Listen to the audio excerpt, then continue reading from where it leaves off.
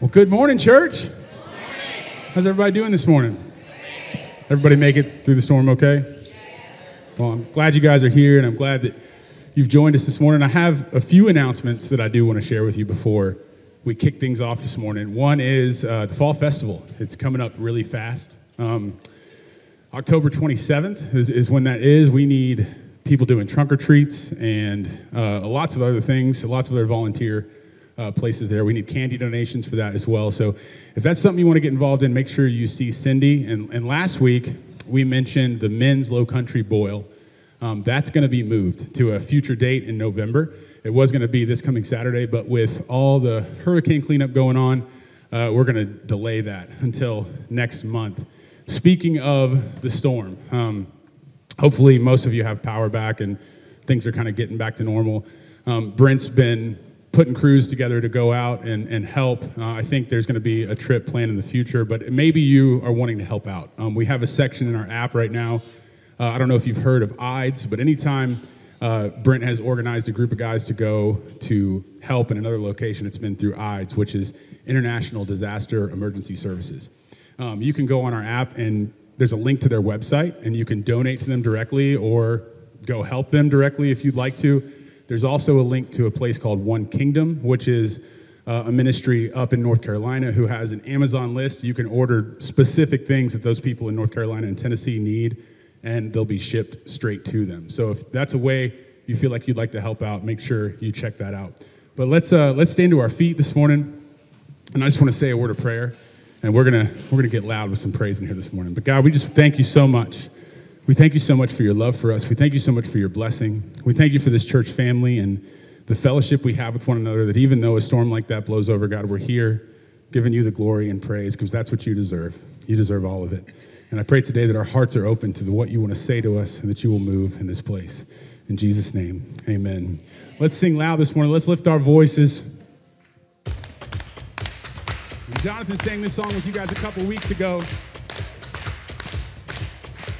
Let everything that has breath, praise the Lord, praise the Lord, praise the Lord, praise the Lord. Let everything that has breath, praise the Lord, praise the Lord, praise the Lord, praise the Lord. I'll praise in the valley, and praise on the mountain.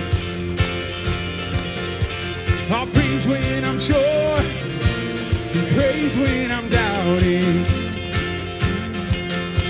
I'll praise when outnumbered, praise when surrounded.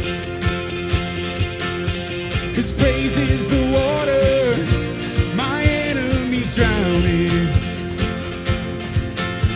As long as I'm breathing, I've got a reason to praise the Lord, oh my soul.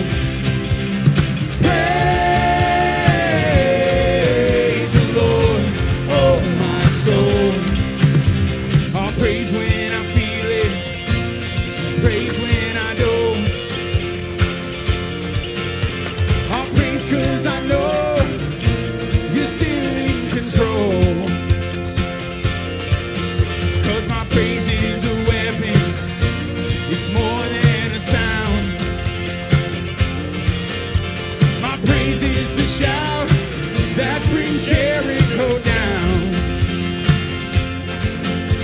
As long as I'm breathing, I've got a reason to praise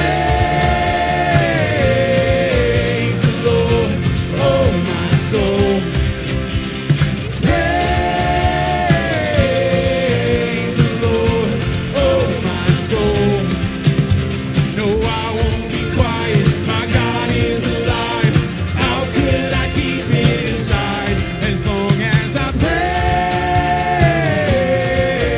the Lord, oh my soul.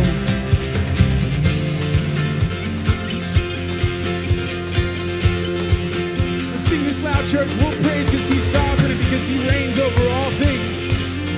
He deserves all of our praise. Let's sing this loud. I'll praise because you're sovereign, praise because you reign, praise because you rose and defeated the grave. I'll praise because you're faithful, praise because you're true, praise because there's nobody greater than you.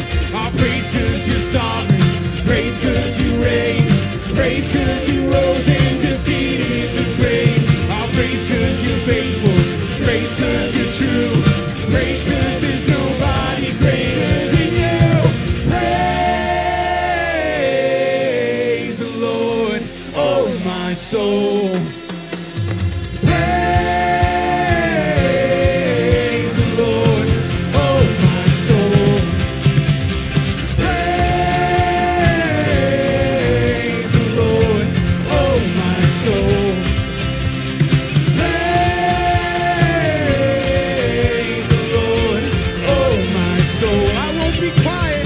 No, I won't be quiet. My God is alive. How could I keep it inside? No, I won't be quiet. My God is alive. How could I keep it inside? No, I won't be quiet. My God is alive. How could I keep it inside? As long as I praise the Lord, oh my soul.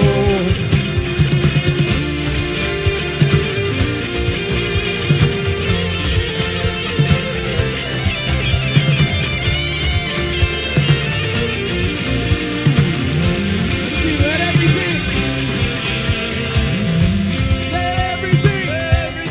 that has breath, praise the Lord, praise the Lord. Let everything that has breath, praise the Lord, praise the Lord.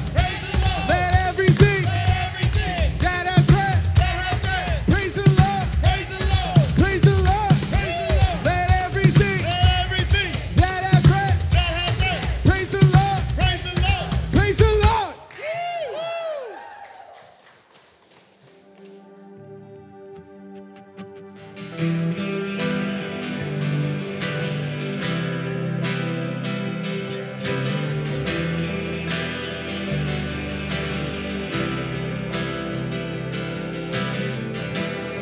And there's a name that levels mountains, carves out highways through the sea. I've seen its power unravel battles right in front of me. Let's sing, there's a faith that stands defiant. And there's a faith that stands defiant.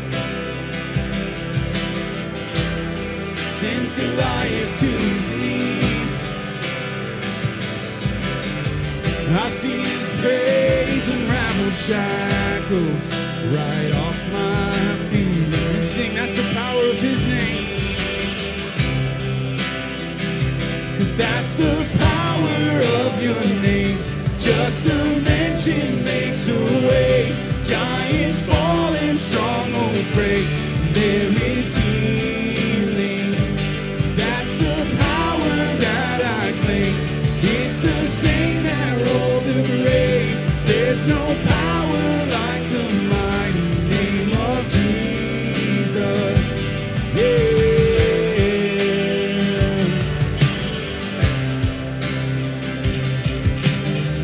Let's sing, there's a hope that calls out courage.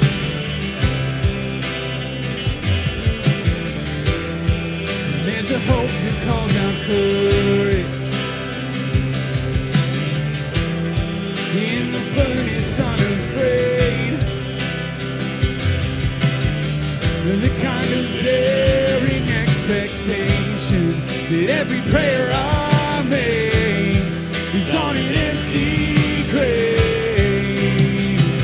'Cause that's the power of your name. Just a mention makes a way. Giants fall and strongholds break. There is healing. That's the power that I claim.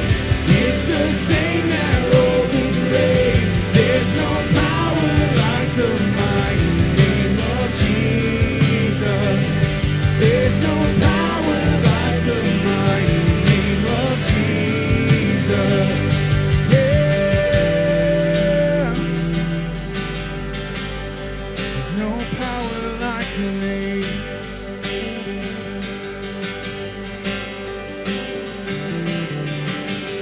And I see you taking ground.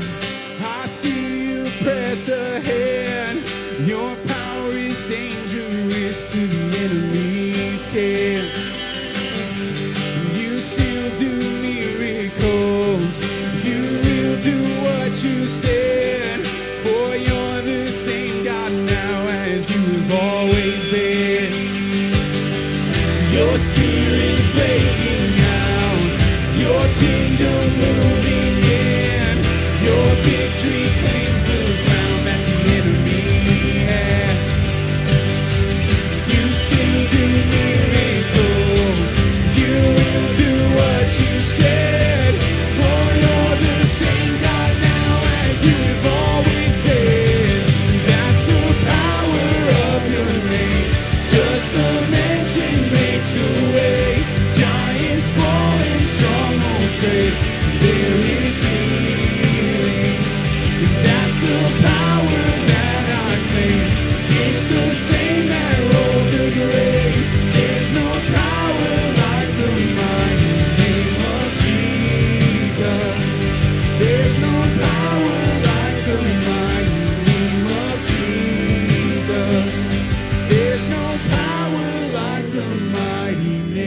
of Jesus. Amen. You guys can have a seat. Morning, church. Morning. About last week, right? Last week a little rough. There was like a hurricane rolled through or something. That was fun, right? Wasn't that fun? Hello, Florida. I saw a couple memes. One of them was living in Florida, walking outside, trying to figure out which chapter of Revelation we're in. Right? Thought it was pretty good. There was another one. I want to make sure I get this one right, so I wrote this one down. Stop telling people you can live off the grid when one day without power and AC, you broke. Like, you're done. I don't want to be here anymore. This is a terrible idea. Okay? Seen a couple of those going around. And also, I saw one. This was great. Saw it too late. But it was, before you lose power, make a list of what you love about your family. Because 5 minutes after losing power, you will need to refer to that list. All right. Woo! But hope everybody's doing well. Who does not have power? Anybody not have power? We win again. We win again. Yes. Yes. 7 years ago, it was 6 days, and I said never again, so I bought me a whole house generator. So, we're doing good. Don't feel bad. We're doing good, but we would have won again. So, oh, my goodness. But it's fun. It's good. This is life, right? In all of this, it reminds me, like every time I go through a hurricane, every time we live in Florida, we go through them, I'm always reminded of a couple things in the Bible. Noah. Like, I'm reminded of the story of Noah where, you're faithful. He heeded the warning. There's some rain coming. Nobody listened. He got into his boat. God shuts the door. And then you hear the rain. And then you hear the people. You hear the people, oh, no. Help, save us. No, you had your chance. Right? You had your chance. In the Bible, same way. We think about the message of the Bible, which is Jesus. And that there's another storm coming. And you don't get to just kind of live through that one. Okay, there's a storm coming, and that's life or death. That's heaven or hell. That's for eternity. And Jesus gives us that shelter from that storm. Okay? And we're warned about it. We're warned about it so much. Facebook has been popping off with people fighting over gas cans or bread. Y'all all bought up 6 cases of water. I guarantee you ain't drank one yet. Like, we freak out and we get all this stuff, and then all of a sudden you can't handle it. But you were warned, right? You were warned. This is going to happen.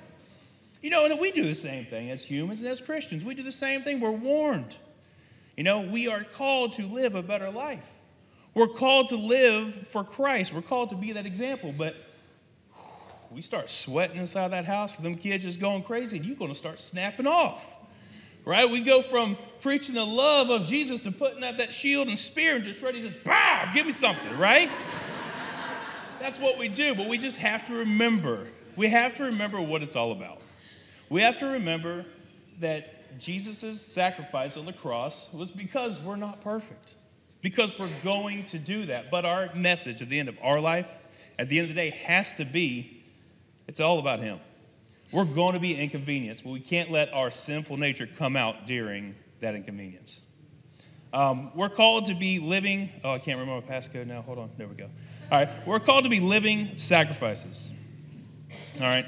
We're called to go out there and represent Christ in everything that we do. Today, because we're Christians, we've all made that decision.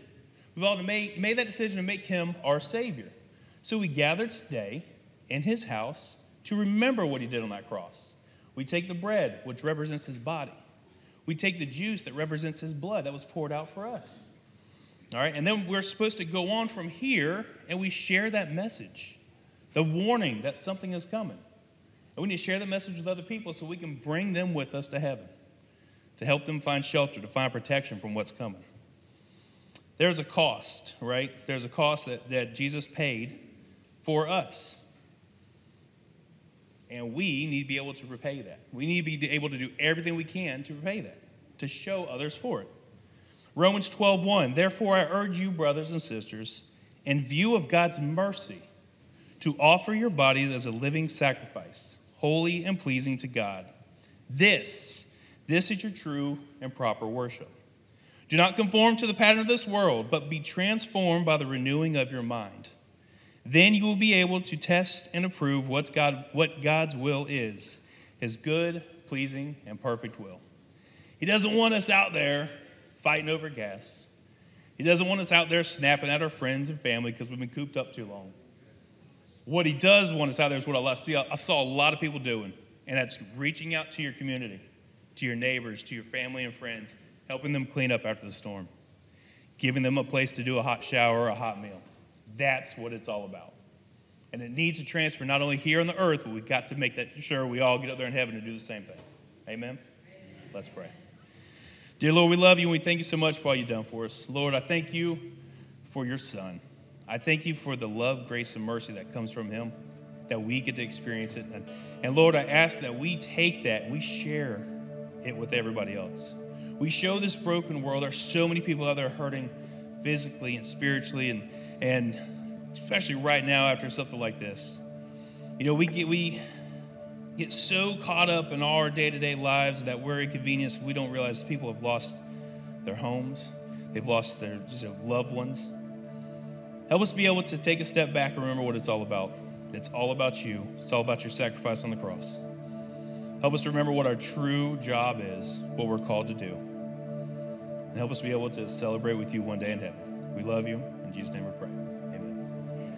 Good morning, church. Everybody doing good? All right, very good. Listen, hey, need to do something. We've been doing this for the past several months, that the first Sunday of each month, we've been highlighting a ministry in the church and talking a little bit about that and how proud we are of that ministry. I realize this is the second Sunday of the month. Last week, I just lost my mind last week and didn't talk about it. And so I need to apologize for not doing that. So for the next couple of moments, I want you to act like this is the first Sunday of the month. And I'm going to talk about this ministry. We have a lot of different ministries in the church that are wonderful ministries and touch lives. One of the ministries, or the ministry I want to highlight this morning, is part of our Care Team ministry. Care Team is a larger ministry that involves mental health ministry and coaching and mentoring and prayer stuff. But also part of that ministry of our Care Team is our guest service or our First Impressions ministry. First Impressions is such a highly needed ministry of the church. It involves people that are door greeters. They help pass out bulletins. They serve communion. They man our welcome table. They deal with kids check-in. All of that stuff, right? Those are the frontline people that you see every Sunday when you come in. Someone's opening a door for you, saying hi to you, welcome you, all that kind of stuff, making people feel comfortable being here. And a lot of times, it's easy to sometimes think to yourself, if you're a part of that team, well, that's just, I don't know, I'm just there. I'm just opening a door. It's not that big a deal. I'm just handing a bulletin out. I'm just passing communion. I'm just doing these kind of things. It's not that big a deal. But here's the thing. It is so critical to the health of the church. Let me give you an example of this. Statistically, people that have conducted surveys and stuff like that show that people who come to a church for the first time make the decision, right? Make the decision whether or not they're going to come back to that church within the first 7 minutes of being on that church's campus. That's way before they ever hear the first song. That's way before they ever hear me or whoever speaks that Sunday. They make their mind up whether or not they're going to come back based on, are they welcomed? Are they greeted friendly? Do they have a place that kids can go to? Do they know how to get their kids check-in? All that kind of stuff. So your role is so critical, and I want to say thank you. If you volunteer in that role, whether it's a greeter, whether it's in our kids check-in, whether it's in here serving, we want to say thank you deeply from the bottom of our hearts. I also would like to say, if you're not involved in a ministry, and you're thinking, I'd like to get involved in something, that's a great ministry to get involved in. Brian Palmer leads that ministry. You can send him an email, give him a phone call. His information is on the back of your bulletin. You can easily do that, and we'd love to get you connected in a ministry like that, because it's so, so needed. So if you are part of our First Impressions team, I want to say thank you for your hard work, your dedication, and the instrumental role you play in the kingdom of God. Thank you guys so much. So I'm going to pray for our care team and the work they do, but I'm also going to pray for our offering today as we thank God for being good to us, and in return that we also can be good to others around us. And so let's pray for that. Father, we thank you. I thank you, God, for the team of people that you've assembled here at Lake Eustis.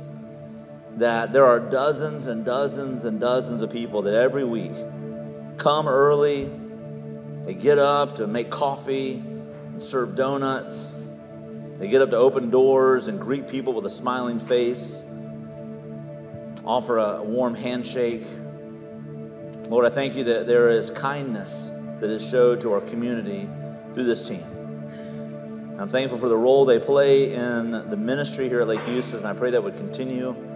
I pray, God, that if there are people sitting here in the rows today that maybe aren't plugged into a ministry, that this might be something they would get involved in. Lord, I pray that you would prompt their heart to make that decision.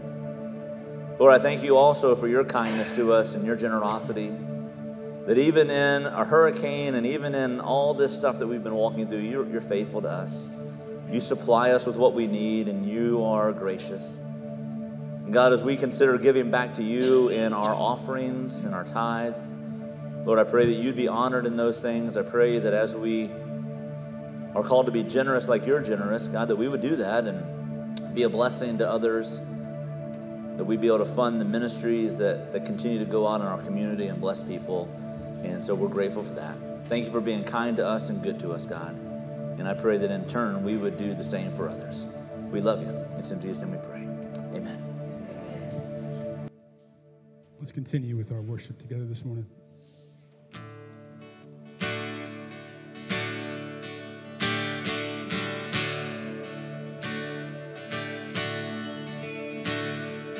Who tells the sun to rise every morning, colors the sky with shades of his glory, wakes us with mercy and love?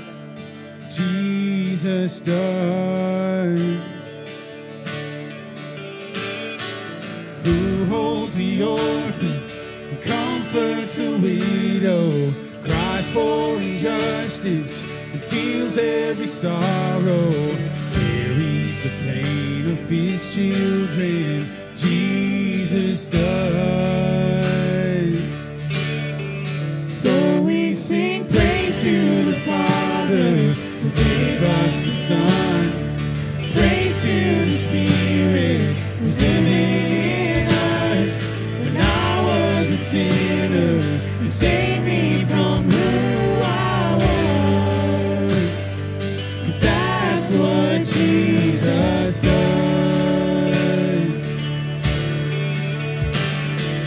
Who understands the heart of the sinner, showers his grace over all our mistakes, and washes us clean with his blood. Jesus does. Who sings the song of sweet forgiveness, who stole the keys to hell and the grave, who has the power to save? Jesus does.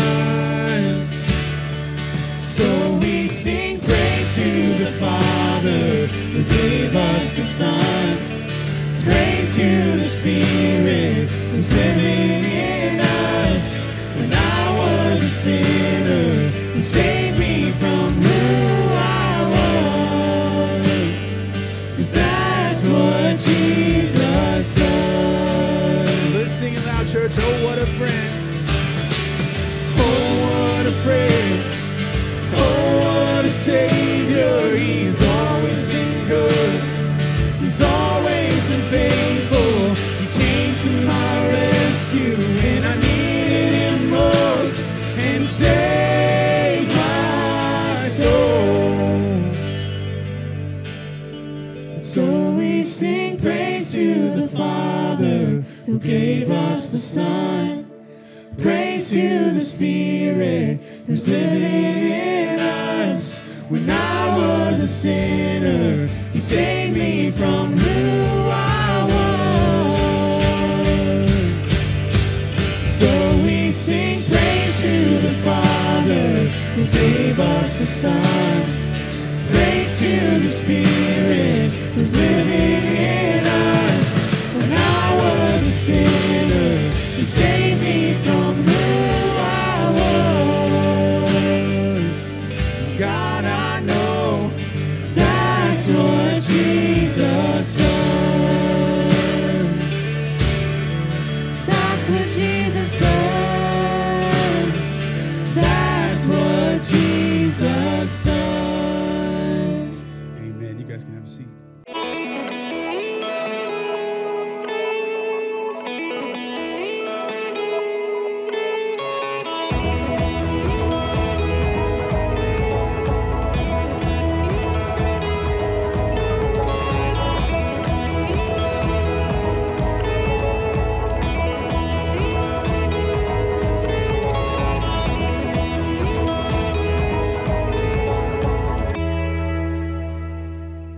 Alrighty, listen, hey, we got power back yesterday at our house, and yeah, I was really excited. Here's how that worked out in our family. So we've been working, a lot of people from our church have been going out every day, doing cleanup work and just helping people, and I had the great idea because I only have I only have a certain number of pants that I wear in my wardrobe, and so I had these pants and I wore them. I don't know, when did the hurricane come? Was that Wednesday? Wednesday it came? Thursday? Anyway, Thursday we started working, right? And so I was wearing these pants on Thursday. I wore these pants Thursday. And I realized, we don't have power, so we can't wash our clothes. And I was like, well, I'm just going to wear this next day. I'm going to wear the same pants, so I won't have to worry about laundry. So I wore them then. I wore them on Friday. Then I wore them on Saturday. I got home last night, and this is the only time I think I've ever heard Michelle tell me this. She said, you need to go outside. Just I don't care where you, just go away from me, because I stunk so bad yesterday. And it's bad when you start smelling yourself, right? That's when it's really, really bad. So I washed those pants last night, and I'll be wearing them this afternoon again. So I'll start that whole trend again today. Anyway, we've been having a lot of people just help, and if you are one of those people that have jumped in and helped and served your neighbor, whether that's through the church or just you going out on your own and doing it. I've watched people provide meals, clean debris up, wash people's clothes for them, give rides to people. I've seen all kinds of things happen over the last couple of days, and that's what the body of Christ should do, right? That's what we should be about doing. So I appreciate you guys. If you're interested in helping, this afternoon, we're going to meet back here at 1:15 this afternoon and head back out and do some more work. So love to have you come and join us if you want to. If you have a chainsaw, that's great. If you don't have a chainsaw, you got 2 hands and some legs, and we'll put you to work.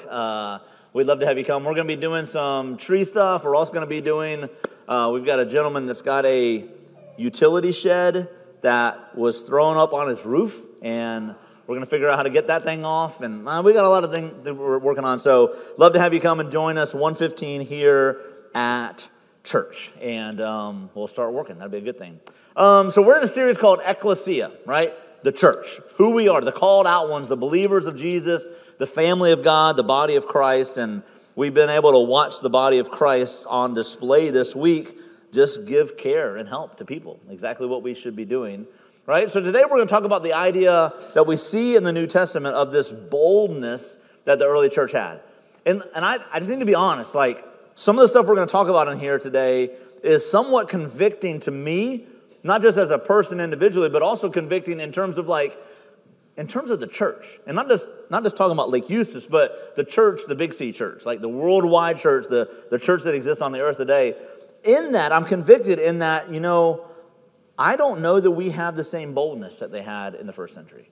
I'll just be honest. As we're going to read this, I don't know that we have the same boldness. I'm not saying we're not doing good or we're lacking in a lot of ways, but I'm just saying there probably should be some more boldness in the way we live. And we see boldness in all kinds of places in the Scripture. People like Jeremiah, these prophets, right? You got people like Moses, and you got people like Joshua and these leaders, these great people. Then you got people that show boldness, like the woman who comes and washes Jesus' feet, right? Talking about the vulnerability and the boldness of her to go in her position to a rabbi and wash his feet. You got people like Esther that presented herself to the king to save her people. There's all these amazing stories of boldness all through the Scripture. We're going to look at a couple of those here this morning in the book of Acts. I read a story this week about great boldness. I think this is an awesome story, a very funny story to me.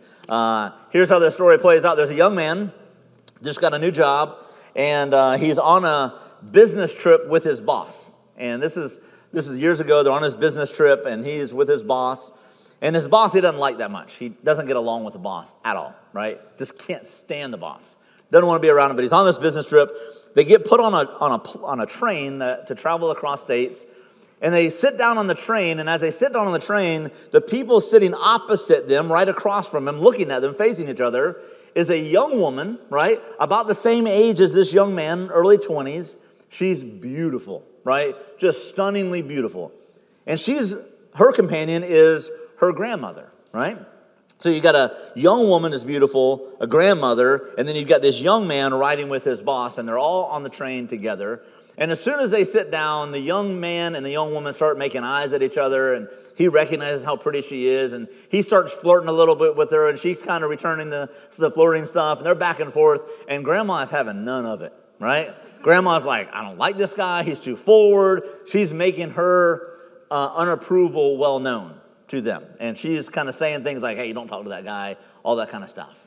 This goes on for a little while, and about 45 minutes, an hour into the train ride, the train enters into a tunnel that goes underground, and everything goes dark. No lights, nothing inside. I mean, it's complete darkness. And at the same time, all four people there in those seats hear the same thing. They hear the smack of lips together, and then followed by a smack of a hand. They come out of the tunnel, and all the lights come back on, and all four of those people have this sheepish grin on their face. And they're all thinking different things. The young woman who was sitting there, the young pretty woman, was thinking to herself, I'm so glad that he finally kissed me, but I'm so sad that my grandma slapped him for kissing me. The grandma says to herself, I can't believe that guy would actually kiss my granddaughter, but at least he got what's coming to him, and I'm glad she slapped him that day.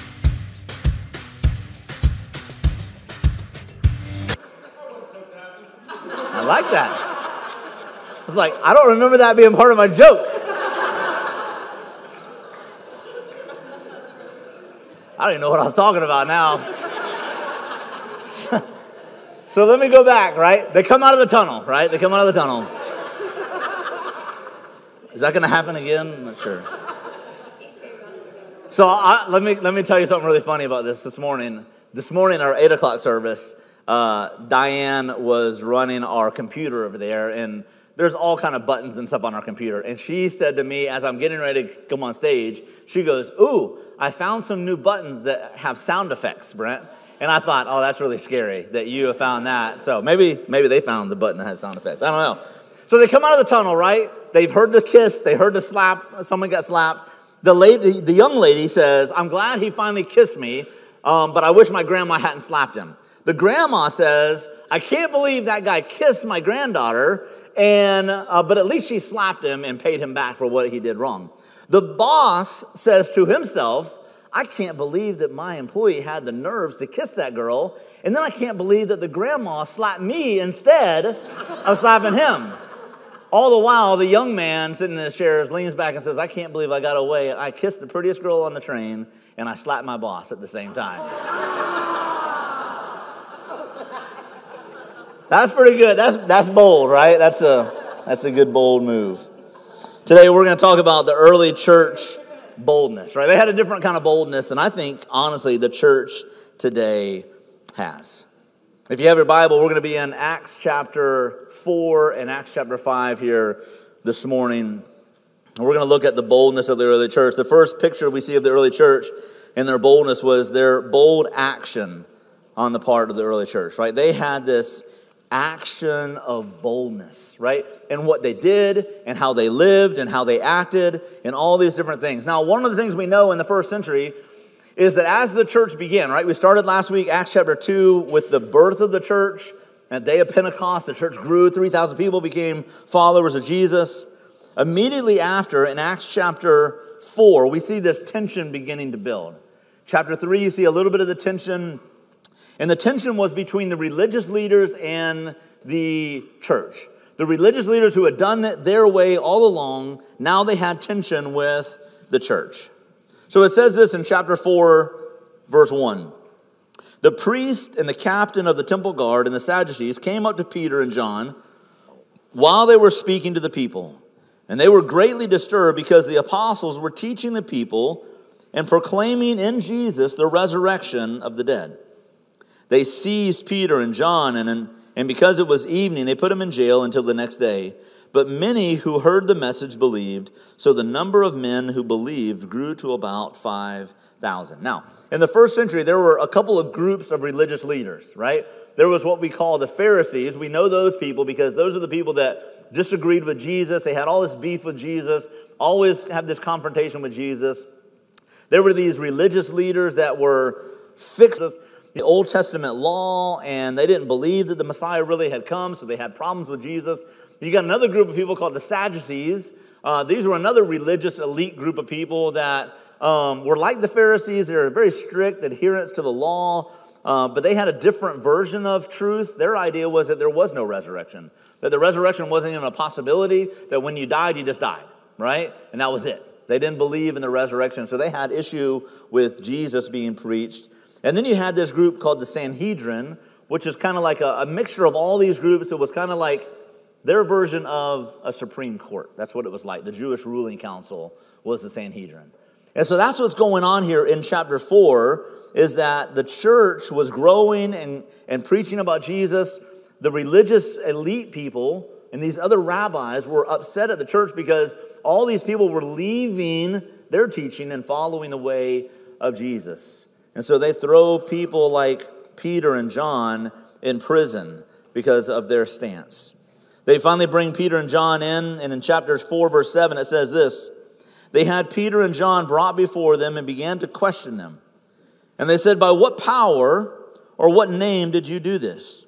Then Peter, filled with the Holy Spirit, said to them, "Rulers and elders of the people, if we are being called to account today for an act of kindness shown to a man who was lame because he healed someone the day before, and are being asked how he was healed, then know this, you and all the people of Israel, it is by the name of Jesus Christ of Nazareth, whom you crucified, but whom God raised from the dead, that this man stands before you healed.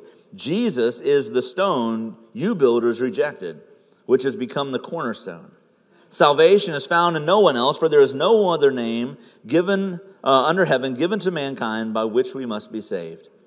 And when they saw the courage of Peter and John and realized that they were unschooled, ordinary men, they were astonished, and they took note that these men had been with Jesus. Now, a couple things that we see in this text here. One is that the message of the gospel for the early church was most important.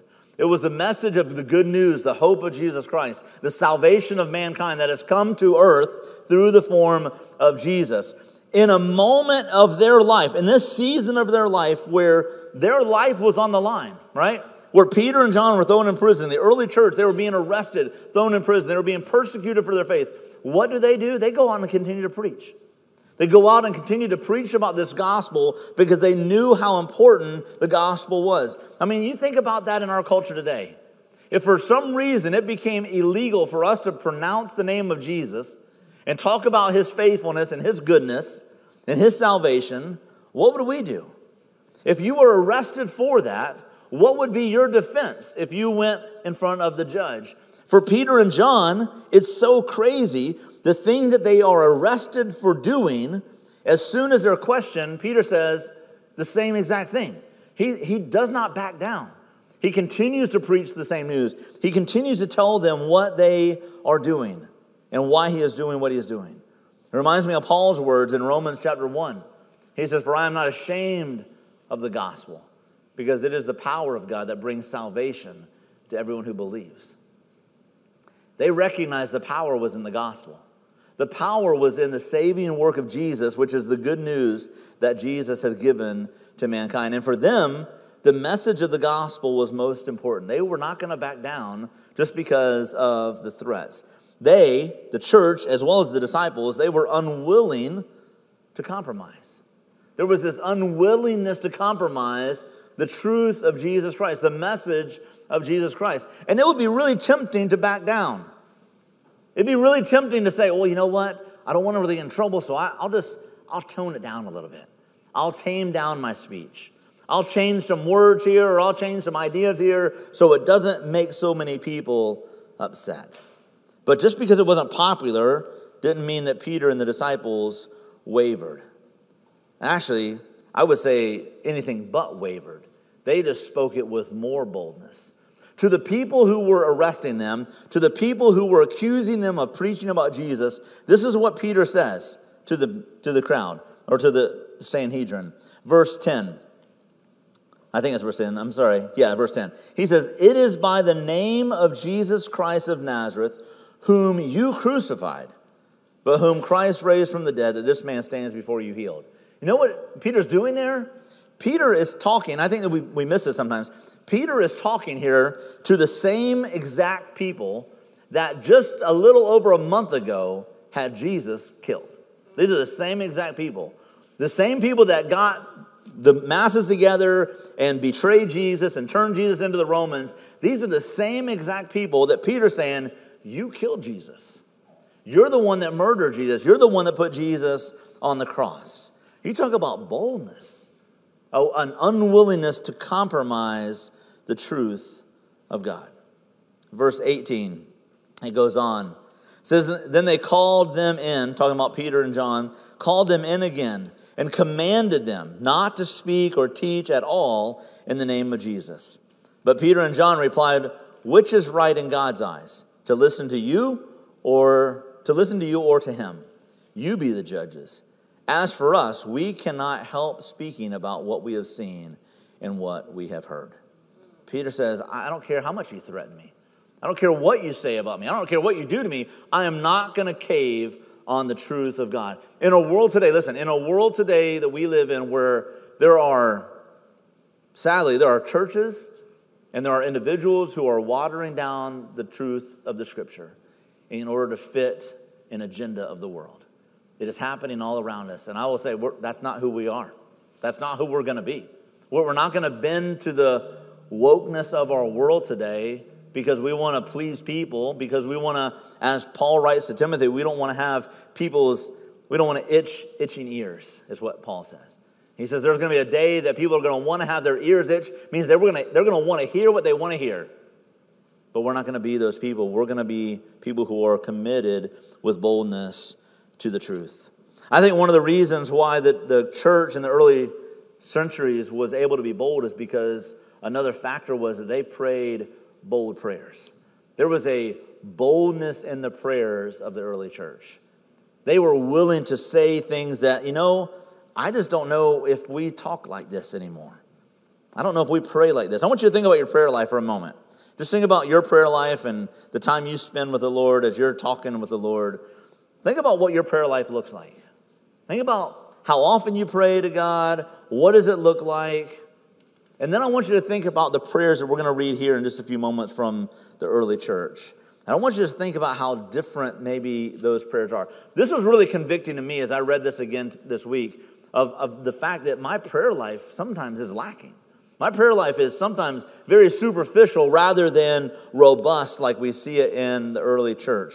Remember in chapter 4, we're still in this season where the disciples and the early church were getting in trouble with the religious leaders. Some of them were being put in prison. Some of them were being persecuted.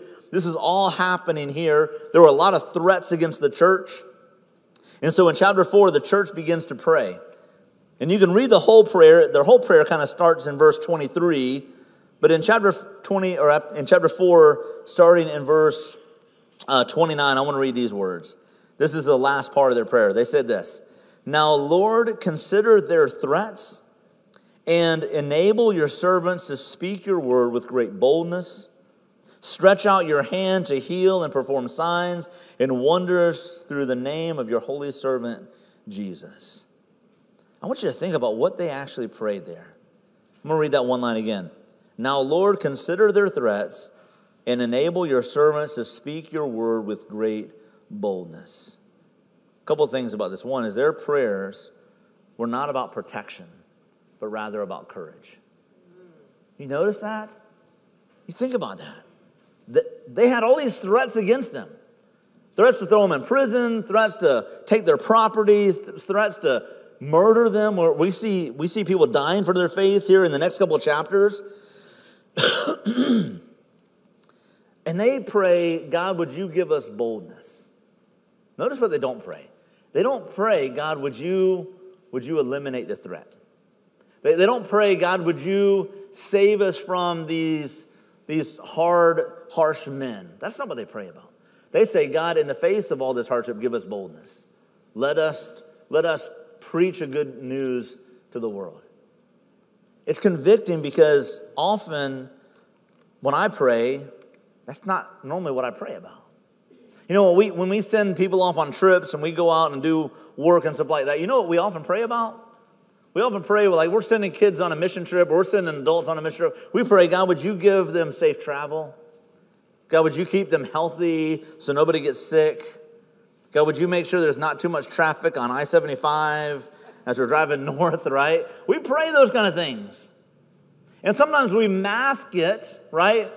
And we'll say, God, keep us safe so that we can then go do your work.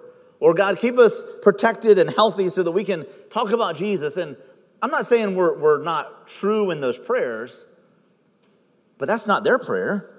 Their prayer wasn't, Lord, can you please keep us safe so that we can talk about Jesus? They say, regardless of what happens to us, Jesus, we just want boldness. We want to be able to speak about you no matter what happens to us. And their prayers were just different. Their prayers were focused on others rather than focused on themselves. You see that over and over and over again. Their prayers were totally focused on other people and not themselves. That wasn't just the early church, but that's the Apostle Paul in Israel. He's always praying for other people. He's lifting up others. You see that after example in the New Testament. And you see it in the character of their prayers. When they prayed, God, give us boldness so that we can preach the gospel. Why? Because they know the gospel changes lives. They know the gospel restores families. They know the gospel redeems people. They know the gospel saves people from their sins. And it's always about the other person, not themselves. Their prayers were always about that other person. So God, give us boldness so the other people can be saved. So that our neighbors can know Jesus. So that our children can come to know you as Lord. It was always about others. And then also we see there was a bold faith that they had in the face of persecution.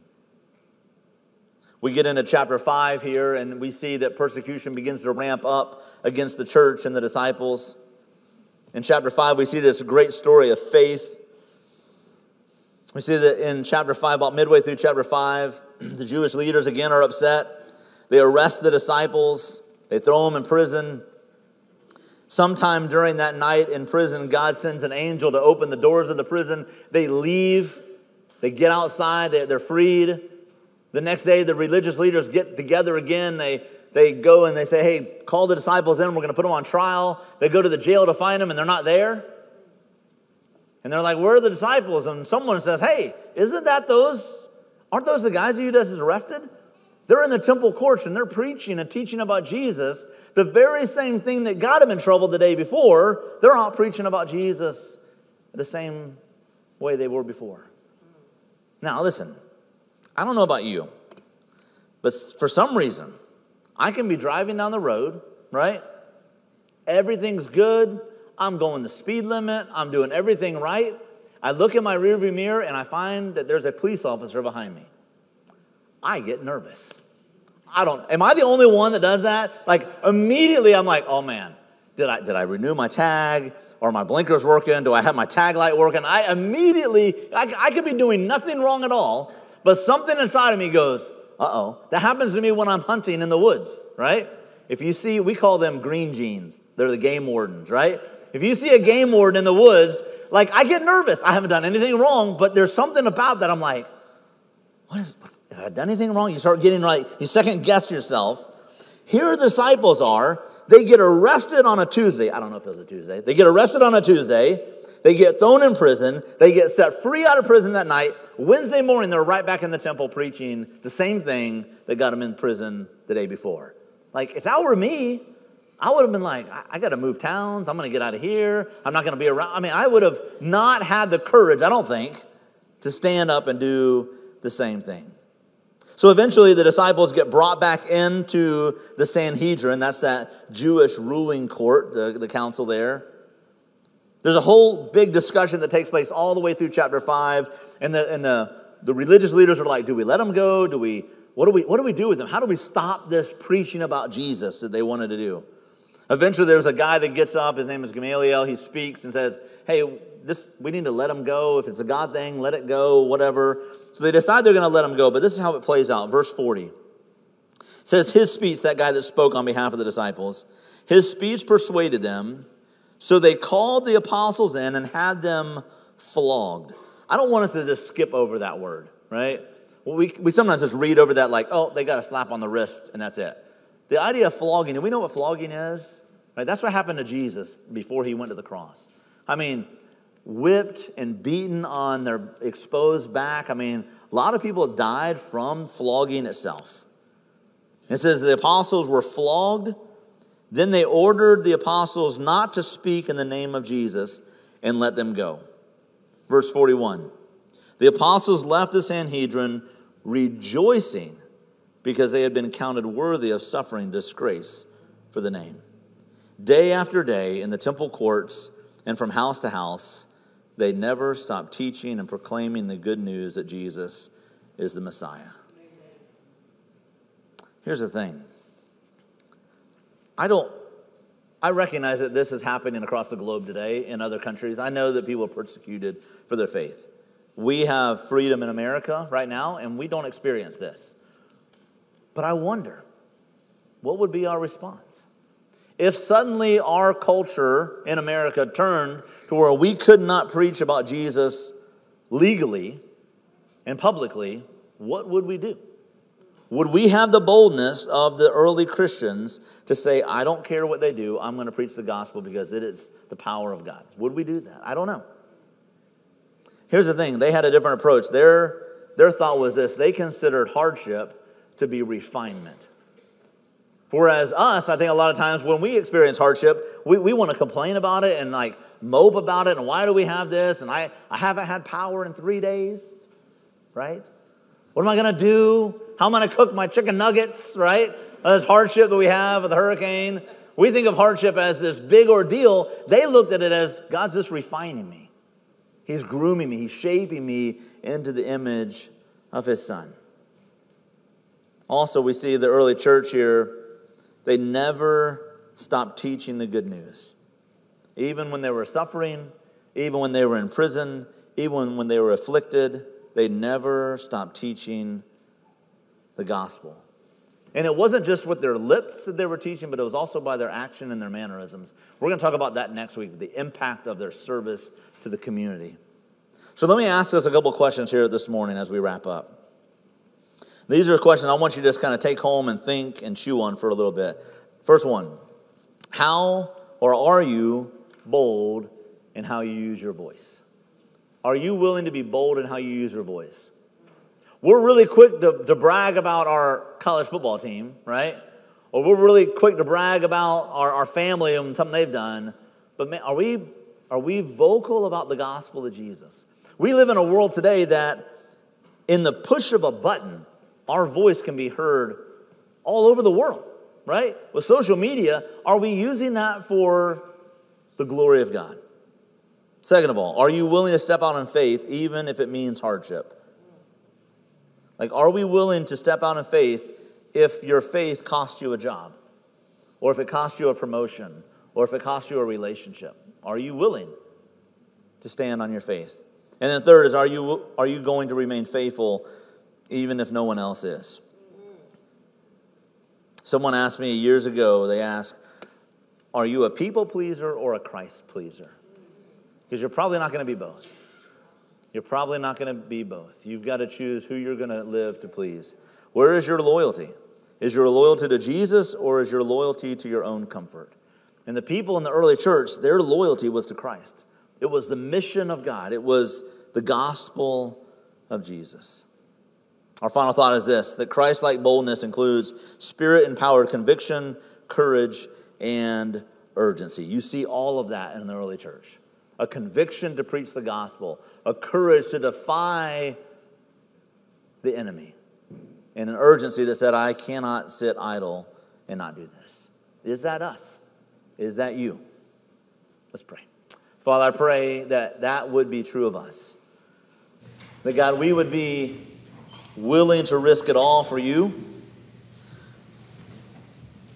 And honestly, Father, in the world we live in America that we live in, it's not hard to live for you. Honestly, Father. You've given us every resource we need just to say yes to you. Yes, there's obstacles, and yes, there's challenges. But Father, out of all the people in the world, we have it so easy. Yet so often we depend on ourselves rather than to depend on you. So Lord, I just pray that you would give us an urgency, a conviction that is led by your Spirit, God, that we would want to live for your glory and for the kingdom of God rather than ourselves. That when we face adversity, when we face hardship, when we face pushback, God, we wouldn't just quit and cave, but God, we'd push forward, knowing, God, that you have called us to something greater. So Lord, I pray that you give us that same boldness and that same courage that the early church had, that we might honor your name. It's in Jesus' name we pray. Amen. Let's stand this morning. We're going to close with a song. Hope you guys have a wonderful day. If you guys want to come back here at 1:15, we're going to get ready to take off and go out and help some people in the community. So we'd love to have you come and join us for that. Hope you guys have a great day. Let's sing and worship as we close.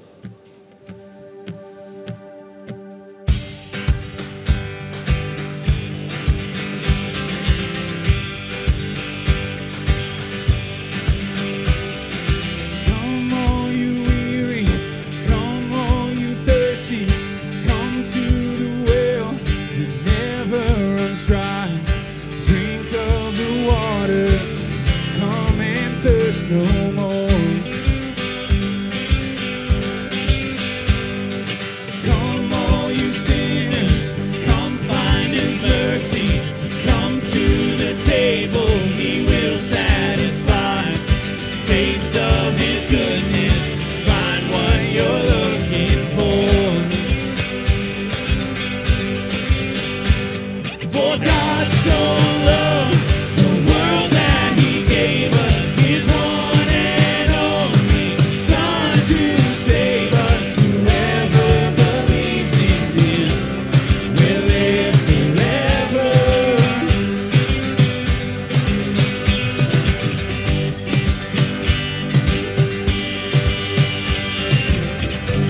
Let's sing, bring all your failures. Bring all your failures. Bring your addictions.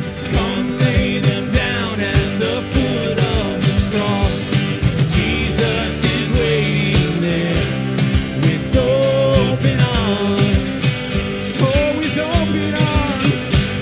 For God so loved the world that he gave us his one and only Son to save us. Whoever believes in him will live forever. The power of hell forever defeated. Now it is well. I'm walking in freedom. For God so loved the world.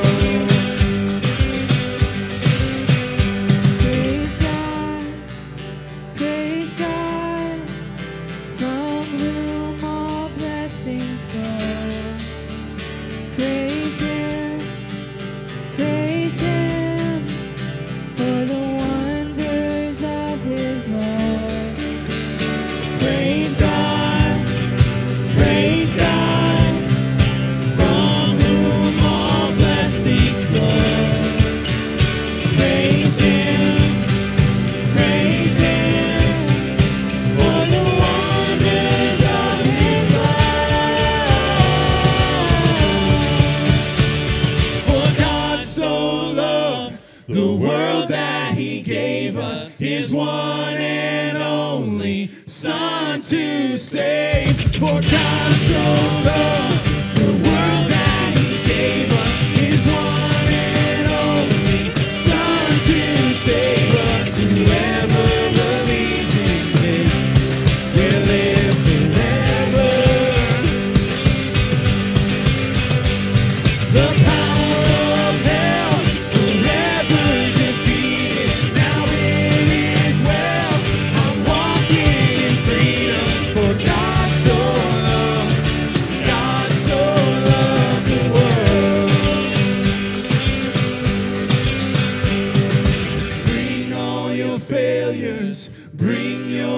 addictions.